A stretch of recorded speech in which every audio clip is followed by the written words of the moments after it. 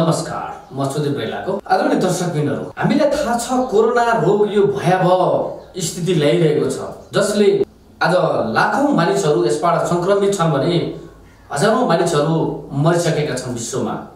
मिडियाबाट हामीले देख्दा पनि मिडियाले बारम्बार पटक यसको सन्देश प्रवाह गर्दा पनि आम नेपाली जनताहरुमा अझै पनि किन यो बुझ्न सकेन।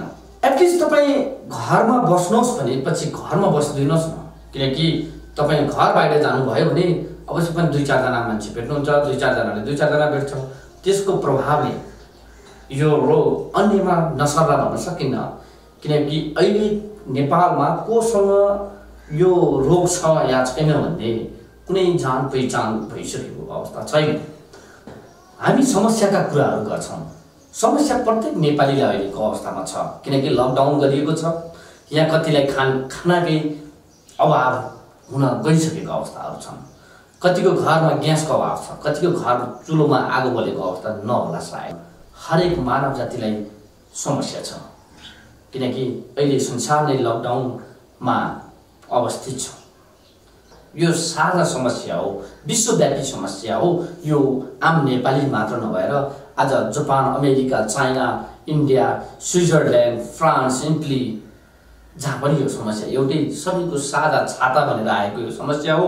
यो सबैको छाता या सबैको यो साझा समस्यालाई हामीले सबै मिलेर हल गर्न सकेको खण्डमा मात्र यो रोगबाट हामी टाढा रहन सक्छौं, अन्यथा यसले अझै झन् ठुलो महामारी नल्याउला भन्न सकिन्न। तसर्थ सरकारले दिएको निर्देशनको पालना गर्नुहोस्।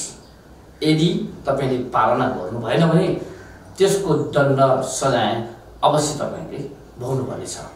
त्यहाँ तपाईलाई कसैले दया र माया गर्नेवाला छैन। हिजो लाठी बर्साएको स्थिति हामी देख्यौं, कतिलाई कुखुरा बनाएर सडकमा हिँडाएको हामीले देख्यौं, तर पनि हाम्रो यो आत्माले कठै गरा भनेन, किनकि तपाई किन हिँड्नुहुन्छ नहिँड भन्दा भन्ने पनि यो त हामी सबैको समस्या हो। सबैको समस्यालाई हामी सबै मिलेर हल गर्ने कि चाहिँ नि आफू लहर बाहिर निक्लिने। तसर्थ बाहिर निक्लिनेहरुको लागि सरकारले कडाइका साथ कारबाही गर्नेछ। गर्नेहरुका निमित्त हामी साथ सहयोग गर्नेछौं। नेपाल सरकार अनि प्रशासनलाई हामीले साथ सहयोग गरौं। त्यो नै हाम्रो अहिलेको सबैभन्दा ठूलो साथ र सहयोग गर्नेछ।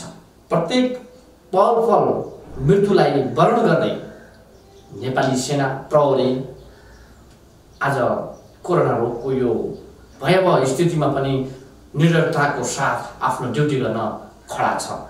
त्यस्ता प्रहरीहरुका निमित्त हामीले साथ सहयोग गर्नुपर्ने ठाउँमा उल्टै हामी बाहिर हिँड्छौं, खुलेआम रूपले आनन्दका साथ हिँड्छौं भने अवश्य पनि लाठी बर्साउनु यो अहिलेको लागि न्यायिक नै मानिन्छ। एउटा मानवीय धर्म भन्दै संसारमा कुनै पनि ठूलो धर्म छैन। दर्शकबिनहरु, यदि सबैभन्दा धर्म ठूलो पूरा गर्नु छ भने तपाई आफ्नै घरमा बसिदिनुहोस्, न कि बाहिर भने होइन। रैला युट्युब च्यानललाई लाइक, कमेन्ट र सब्स्क्राइब गरिदिनु हुन हार्दिक अनुरोध गर्दछु।